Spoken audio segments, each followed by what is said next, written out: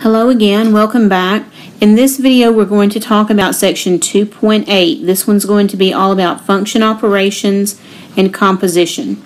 Composition is a really important idea in pre-calculus and calculus, so if you're planning on going on in that direction, I hope that you'll really make sure that you get a good understanding of composition here. In this section we'll talk about arithmetic operations on functions, that's adding, subtracting, multiplying, and dividing. We'll talk about something called the difference quotient, and we'll also look at composition of functions and the domain of a composed function. Now first we want to talk about operations on functions. What does it mean to do an operation on a function? Well, we know operations are add, subtract, multiply, and divide, but what does it mean to add two functions together or subtract two functions? That's what we're going to define here. It says, given two functions f and g, then for all values of x for which f of x and g of x are defined, the functions f plus g, f minus g, f times g, and f divided by g are defined as follows. F plus g of x is just f of x plus g of x. So that works really nicely, and in fact that's the way all the operations work. F minus g of x is just f of x minus g of x. F times g is just f of x times g of x. And f divided by g of x is just f of x divided by g of x, but with the understanding that we cannot allow x to be anything that would cause the denominator to equal 0. So any number that causes the denominator to equal 0 has to be left out of the domain. Now let's talk a little bit more about domain for all the operations. The domains of f plus g, f minus g, and f times g include all real numbers that are in the intersection of the domains for f and g. So in other words, any number that's in the domain of both individual functions can be in the domain of the sum or the difference or the product of those two functions. Now as you might imagine, it's a little bit different for f divided by g. The domain of f divided by g includes those real numbers in the intersection of the domains of f and g for which g of x is not equal to 0. So, similar to f plus g, f minus g, and f times g, we still are talking about the intersection of the two individual domains. However, we have to make sure and leave out any x values that would cause the bottom function to equal 0, because those x values are going to cause our quotient function to be undefined. Now here's just a little note of caution. The condition g of x is not equal to 0 in the definition of the quotient means that the domain of f over g cannot contain any numbers for which g of x equals 0. It doesn't mean that g of x can never equal 0. It means that any numbers that cause g to equal 0 have to be excluded from the domain. Now here's an example for us. This one says, let f of x equal x squared plus 1, and let g of x equal 3x plus 5, and we want to find each of the following. First, let's find f plus g of 1. Well, we know from our definition of sum that f plus g of 1 is just f of 1 plus g of 1. So let's evaluate each of these separately, and then we can add them together. F of 1 is going to be 1 squared plus 1, so that's going to be 1 plus 1, which is 2. G of 1 is going to be 3 times 1 plus 5, which is going to be 3 plus 5, which is 8. And if we add together f of 1 plus g of 1, we get 2 plus 8, which is 10. So f plus g of 1 is 10. And now let's look at f minus g of negative 3. Well, we know from our definition of subtraction that f minus g of negative 3 is going to be equal to f of negative 3 minus g of negative 3. So let's evaluate each of these separately. F of negative 3 is going to be negative 3 squared plus 1, which is going to be 9 plus 1, which is 10. And g of negative 3 is going to be 3 times negative 3 plus 5. That's going to be negative 9 plus 5, which is negative 4. Now, f of negative 3 minus g of negative 3 is going to be 10 minus negative 4, which is the same as 10 plus 4, which is 14. Continuing with example 1, let's find f times g of 5. So from our definition of multiplication, f times g of 5 is equal to f of 5 times g of 5, so we'll evaluate these separately. F of 5 will be 5 squared plus 1, which is 26. G of 5 will be 3 times 5 plus 1, which is 15 plus 1, which is 16. So f times g of 5 will be f of 5 times g of 5, which is 26 times 16, which my calculator tells me is 416. Now let's look at f divided by g of 0. Our definition of division tells us that f divided by g of 0 is equal to f of 0 divided by g of 0, provided g of 0 does not equal 0. So let's evaluate each of these separately. F of 0 is 0 squared plus 1, which is 1. G of 0 is 3 times 0 plus 5, which is 5. So f of 0 over g of 0 is just 1 over 5, so 1/5. Here's example 2. This says let f of x equal 8x minus 9 and g of x equals square root of 2x minus 1. Find each function and give its domain. Now, we know how to find the sum or difference or product or quotient, but you may be a little worried about the domain. The domain for a sum and a difference and a product is just the intersection of the two individual domains. That's really nothing to worry about, because once we get the two functions added or subtracted or multiplied, you'll be able to look at the combination function and determine what the domain should be. The only time we really have to be careful is on f divided by g, which we'll see in just a minute. So let's look at f plus g of x. F plus g of x is going to be equal to f of x plus g of x, which in this case is going to be 8x minus 9 plus square root of 2x minus 1. Now, if both of these were polynomial functions, we would have terms to combine possibly, but here, because the g function is a radical function, there's no way to combine it with the f of x function. But let's think about the domain. Now, here x can be anything from negative infinity to positive infinity, but we know that we can't let x equal anything that would cause this expression under the radical to be less than 0. So we need to make sure that 2x minus 1 stays greater than or equal to 0. That means that x needs to be greater than or equal to 1/2. So the domain includes all numbers greater than or equal to 1/2.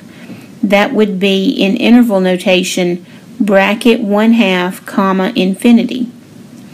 Now let's look at part B. For f minus g of x, that's f of x minus g of x. So that's just going to be our f function minus our g function.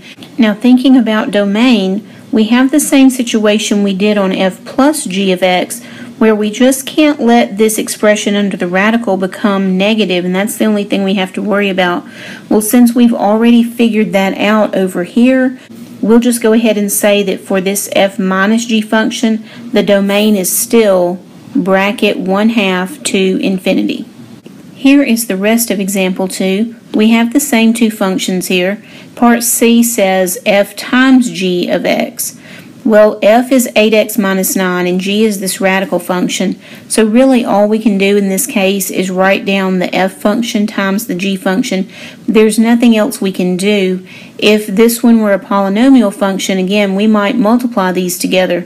But in this case, this is all we can do to it. We can, however, still think about the domain. And we have the same situation that we had on the sum and the difference. This x can be anything, however, this one can only be what allows this 2x minus 1 to be either greater than or equal to 0. We've already solved that, and we already know that in order to keep this number greater than or equal to 0, x has to be greater than or equal to 1/2. So for this function, the domain is bracket 1/2 to infinity. Now let's look at f divided by g of x. In this case, f is 8x minus 9, and g is the square root of 2x minus 1. So here is f divided by g. We still have the situation where we can't let x be anything that would make this 2x minus 1 expression less than 0, but here we have the added requirement that we can't allow 2x minus 1 to equal 0 either. Because this expression is in the denominator, we can't allow an x value that would cause the denominator to equal 0.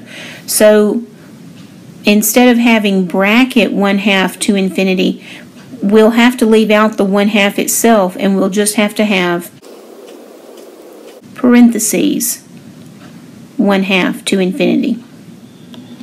Now here's example 3, and at first glance it might seem like we're doing something totally different, but we're really not. We're still just evaluating combinations of functions. It's just that this time we don't have the expressions for the functions, we have the graph. Let's just remember that for f plus g of 4, what we really need to do is find f of 4 plus g of 4. And we can get that information from the graph. When x equals 4, the f function is 9. And when x equals 4, the g function is 2. So f of 4 plus g of 4 is 9 plus 2, which is 11. Alright, now let's look at f minus g of negative 2. When x is negative 2, the f function is negative 3.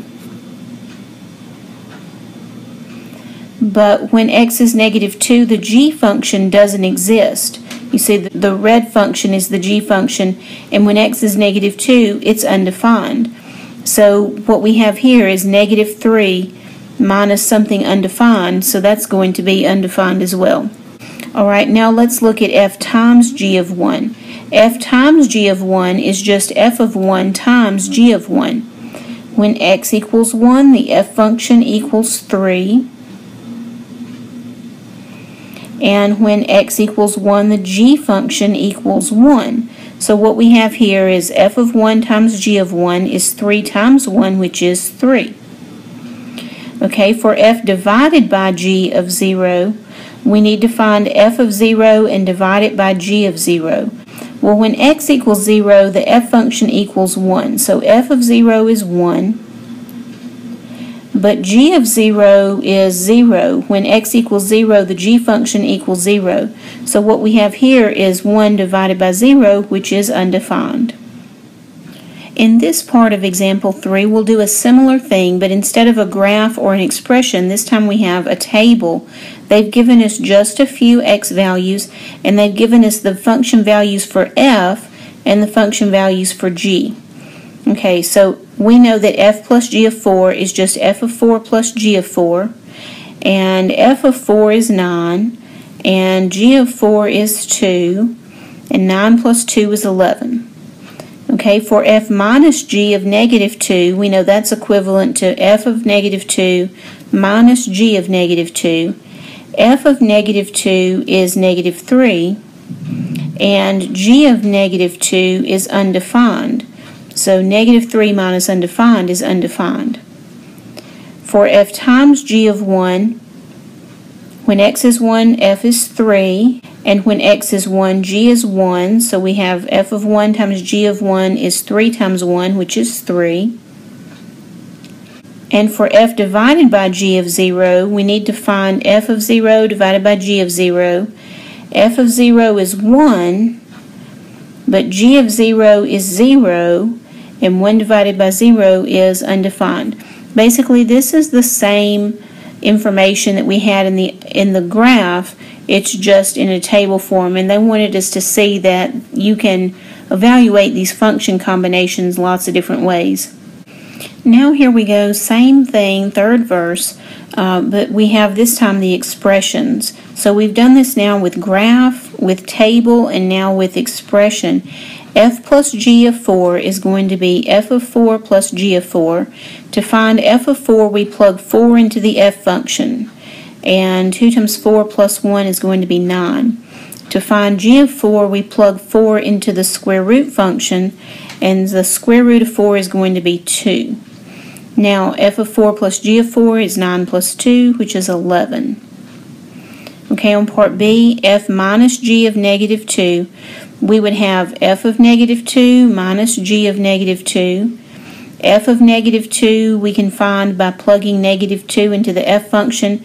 2 times negative 2 is negative 4, plus 1 gives us negative 3. G of negative 2 we can find by plugging negative 2 into the square root of x function.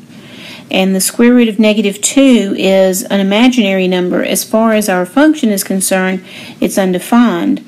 So to subtract negative 3 minus this undefined number gives us an undefined answer.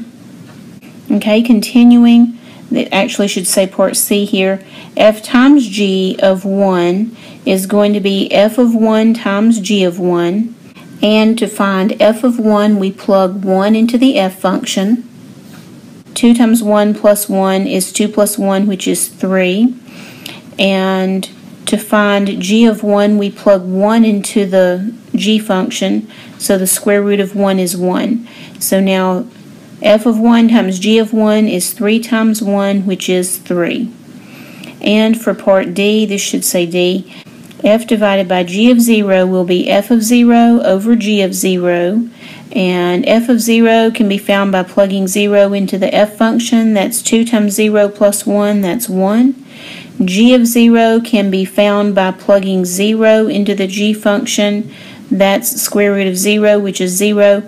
That wouldn't be a problem except that this is in the denominator of our quotient function. So we have 1 over 0, which is undefined.